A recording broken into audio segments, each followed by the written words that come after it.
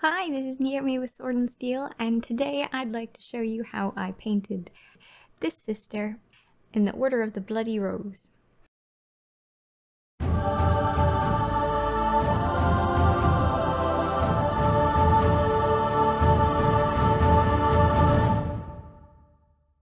For such a angry, savage group of sisters, the fact that this one was just spreading flowers around.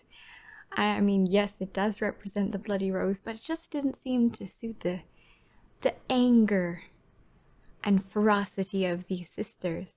So I thought to make it a little bit more chilling, to make certain that those roses were actually in a bed of blood. Now she's just on a base stuck with two-sided tape because, of course, she's part of the Triumph of St. Katherine diorama. Very first thing I'll do is just get all the base colors on her so I know where I want to go with her. And, oh yes, and she was braced with Wraithbone spray. First things first, let's try out Black Templar for all of the black initially. Starting from the top and working my way down. Now we want a smooth finish, so I'm gonna lay this on pretty heavily and then just grab the bottom. I don't want any streaks or unnatural pooling, so I must move fast to get the Black Templar on where I want it before it starts drying. So the key colors in Order of the Bloody Rose is black vestments, which is why her cloak is going all black, red armor, and very minor white highlights or accents, with a little bit of gold there. As the Sister Retributor Roxana Desro of Order of the Bloody Rose says, "Burn, heretic, and as you burn, know that I do not cleanse you out of any desire to save your soul, or shrive you of your mortal sins. I put you to the torch because I hate you, because all that you are and all you have done revolts me, and because those who stray from the light of the Emperor deserve only annihilation." And that is Order of the Bloody Rose to a T.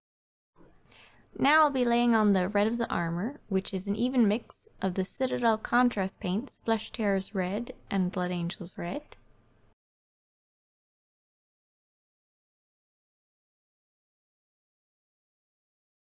Trim can be white. That means I have to be very, very careful about this. Sisters from the Order of the Bloody Rose may be the most zealous fighters amongst the ranks.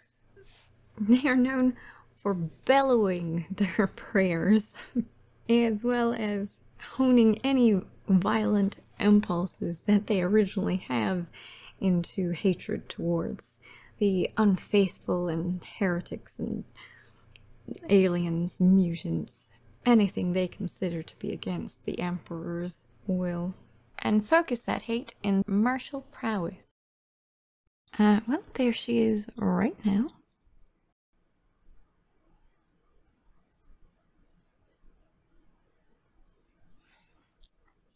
Alright, now let's pick up the extra small Artificer to do that backpack in our armor red.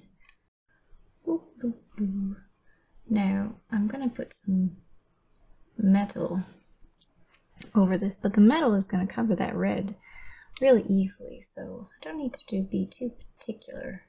Alright, I get the impression that she doesn't put down her hood too often, so I'm going to choose to give her dark oath flesh. I'll do the Apothecary white on her hair first, because I am just going to put her hair as dyed white hair of a sister of battle. Defined brush.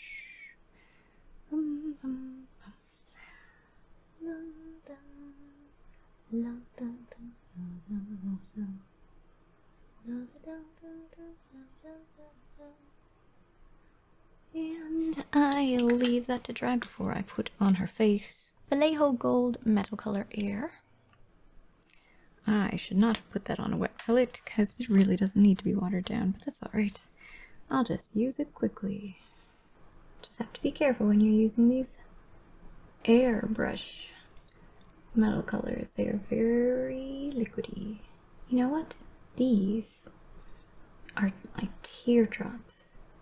I'm definitely going to make gold a lovely gold, but all of these little teardrop things I'm going to make as if they're rubies.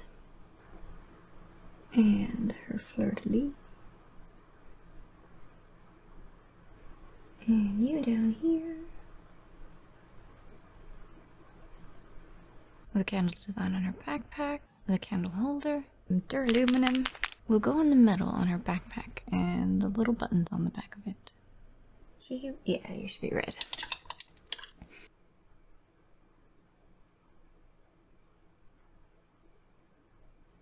Alright, so I think the black is done enough that I can now highlight it with more Black Templar.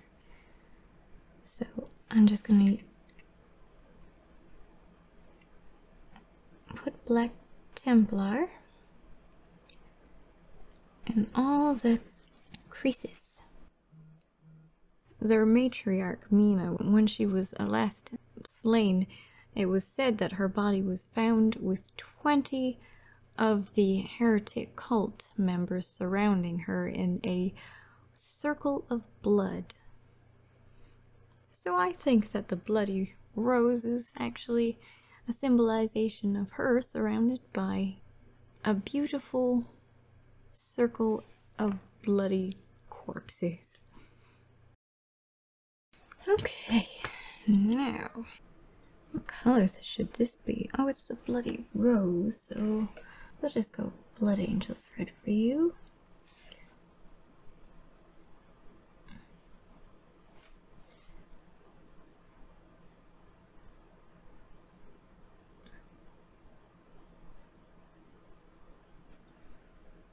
Let's do that face now.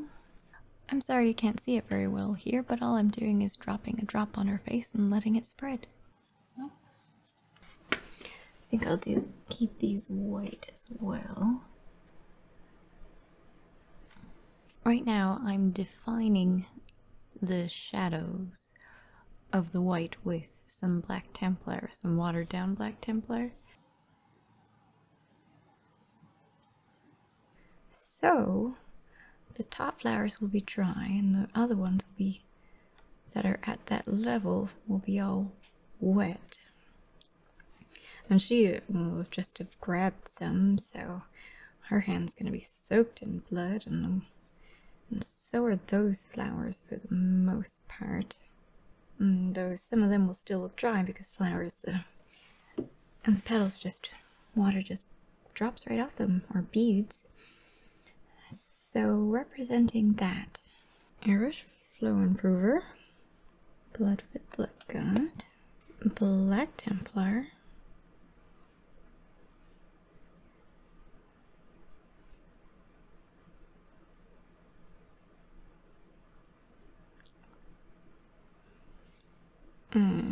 Fleshtearer's red, Flow Improver,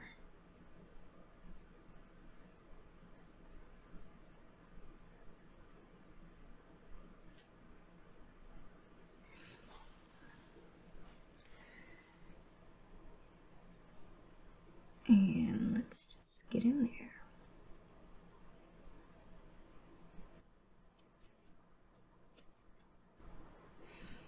I guess it would work if I was using white flowers, but I'm not supposed to be using white flowers. I'm supposed to be using red flowers. Alright, now that we're at the top, let's just use the brushed Fleshtearer's red.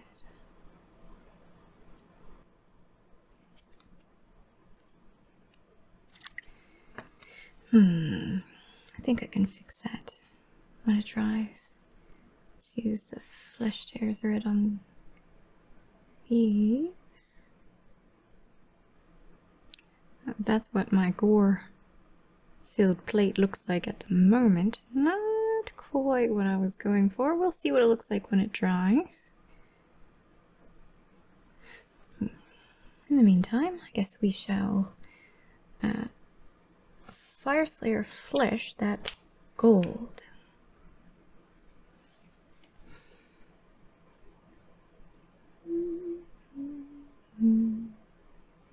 Just here and there, making reflected shadows.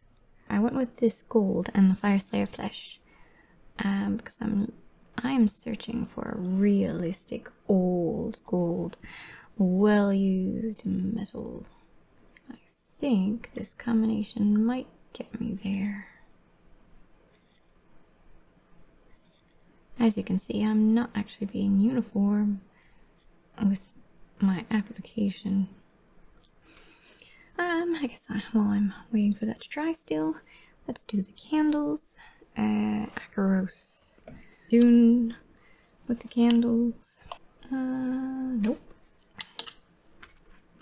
Not Akaros Dune with the candles.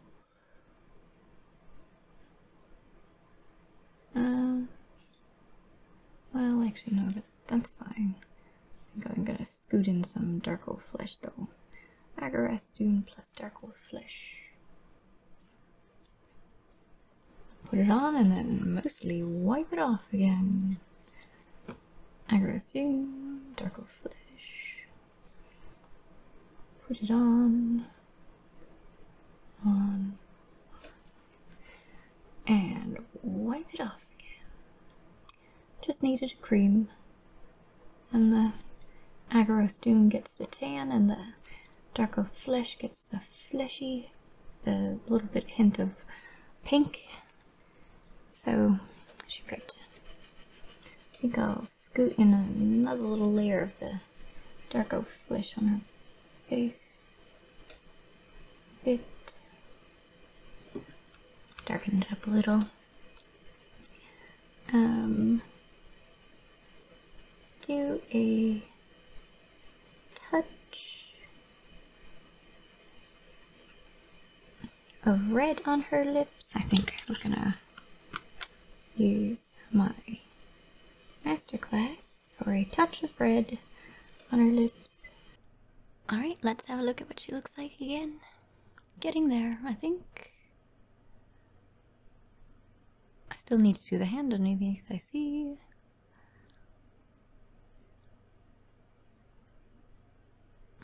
Getting there. Dark oak flesh that hand.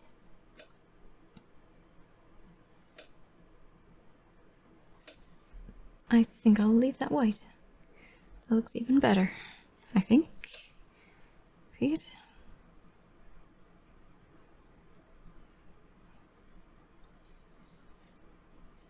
I think I will leave that white. Time to spec those little flames with and in yellow. Alright, I think all of that metal is dry, so we want normal oil over all the silver metal.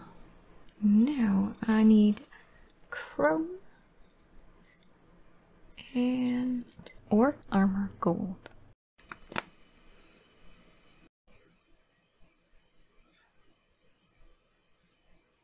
I don't know.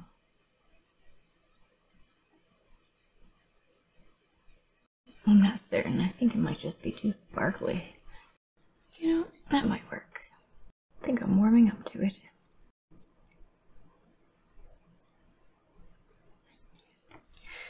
Have a look. You tell me what you think. What do you think of the gold? I'll show you again when I've finished the gemstones, I guess. Right, gemstones is chrome.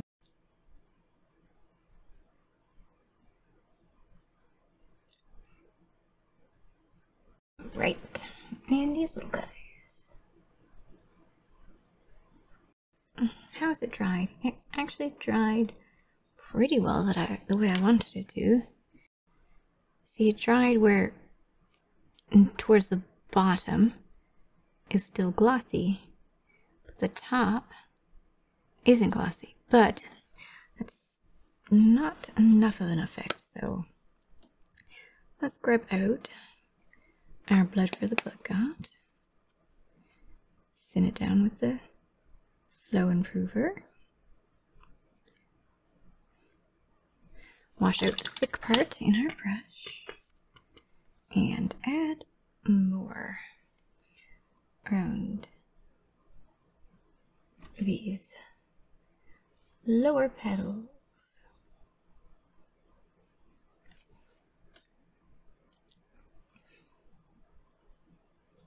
And the ones that should still be mostly submerged in blood. Alright. And now her hand.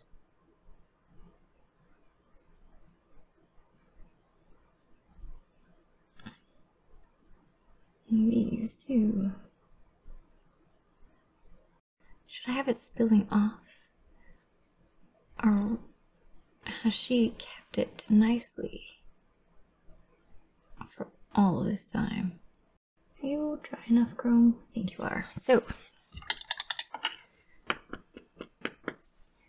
nice and carefully, my Blood for the Blood God on the Chrome. Up, down, up, down. Now, let's highlight that white with Vallejo Metal Color White using the edge of my brush on her band. These thorns on the sigil will also be white.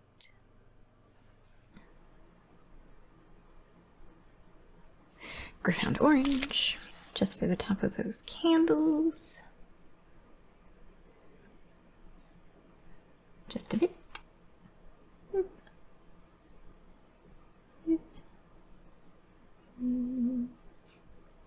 Here's what she looks like right now.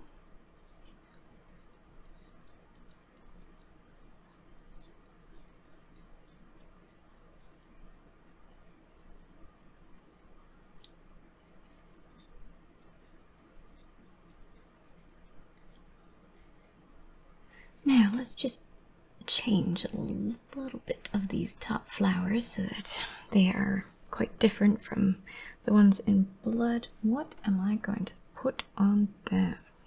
Will I try an Evil Sun Scarlet? Too orange. Let's give it a go.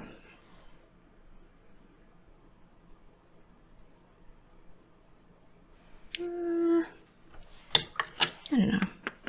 Let's mix in that white to the Evil Sun Scarlet and try that.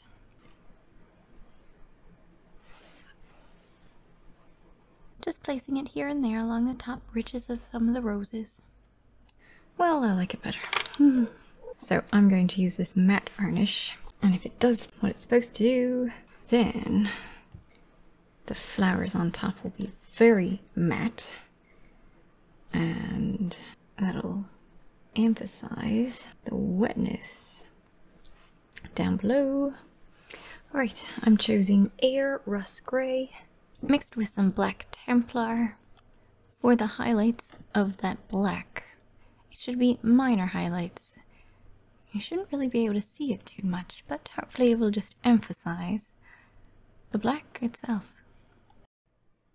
So the spoiler for the 9th edition of 40k is pretty awesome. I very much enjoyed the heavy involvement of the sisters.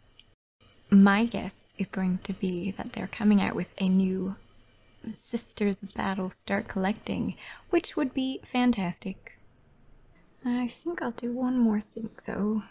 I think I'll give that Black Shadow Surface Primer Black, which is very lovely once it's mixed, once it's shaked.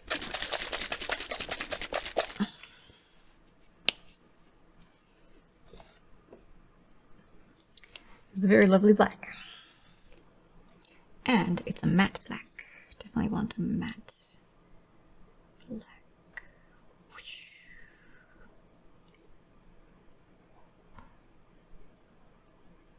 Nice high shadows now. Nice long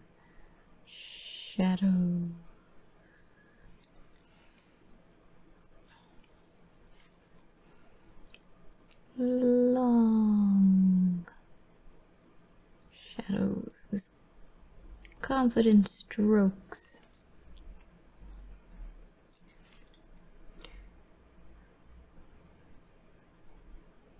Whoa. Whoosh, whoosh. Whoosh. And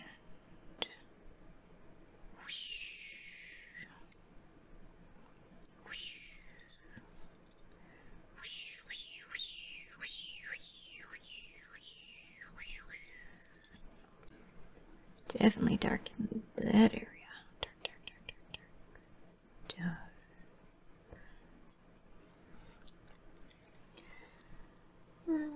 dark. Dark facing downward.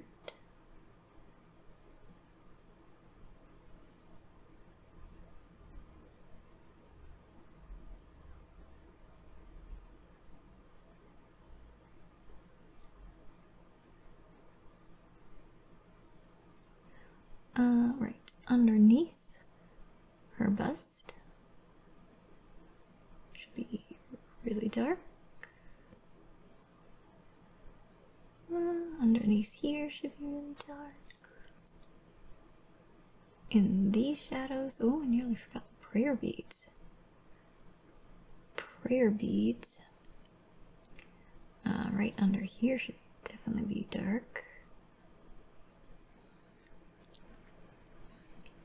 In there should be dark. Under here should be dark. Everything is three-dimensional, so should be shadows. So right up there should be dark. Time to brighten up those buttons in the back. First with a metallic green.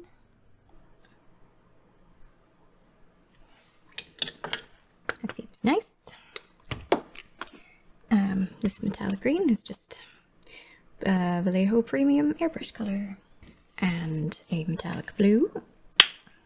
You could just use the Citadel gemstone effects, but I've got it, so I shall use it. That little inner there, blue.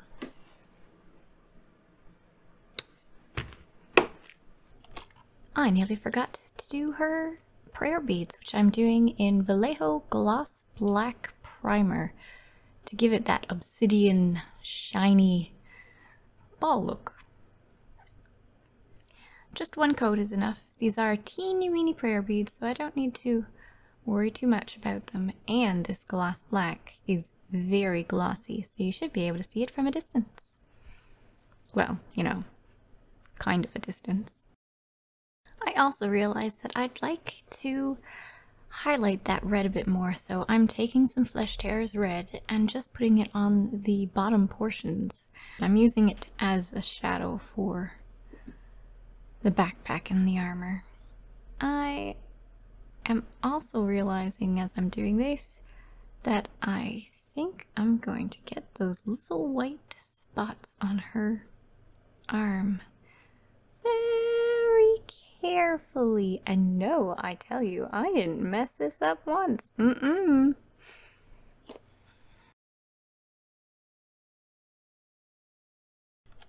it.